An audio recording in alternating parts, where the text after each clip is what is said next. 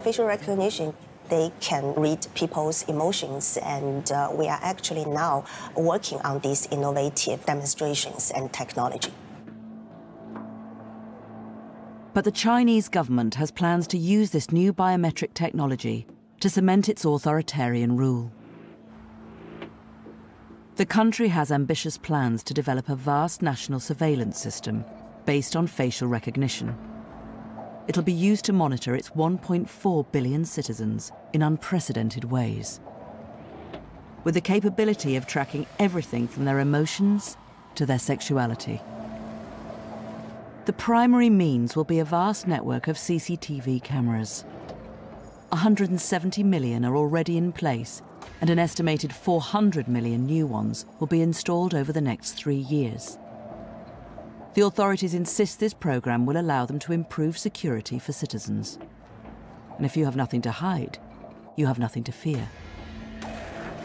But not everyone is convinced.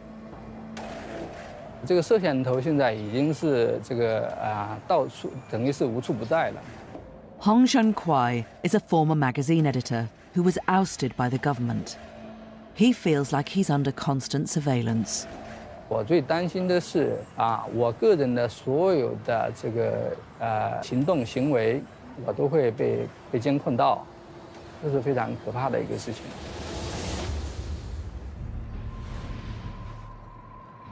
Already the authorities are using facial recognition to name and shame citizens, even for minor offences like jaywalking.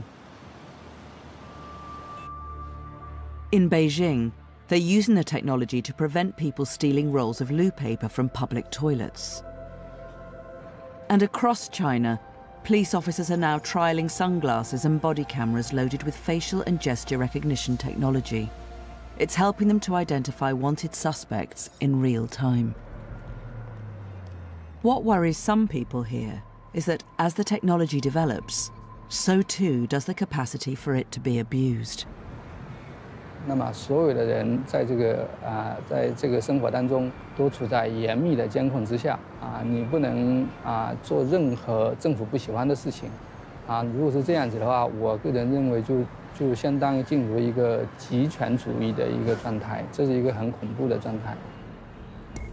Some of those most at risk in this hyper-surveillance future are the ethnic minorities in China. An estimated 1 million Uyghurs are being detained indefinitely in secretive internment camps where some are being subject to abuse. The authorities are using facial recognition cameras to scan people's faces before they enter markets. The system alerts authorities if targeted individuals stray 300 metres beyond their home. In the future, the government plans to aggregate even more data and build a predictive policing programme that imposes even tighter controls here. Without checks and balances, China will keep finding new ways to violate the human rights of its citizens. What's already happening in Xinjiang is a warning the rest of the world must heed.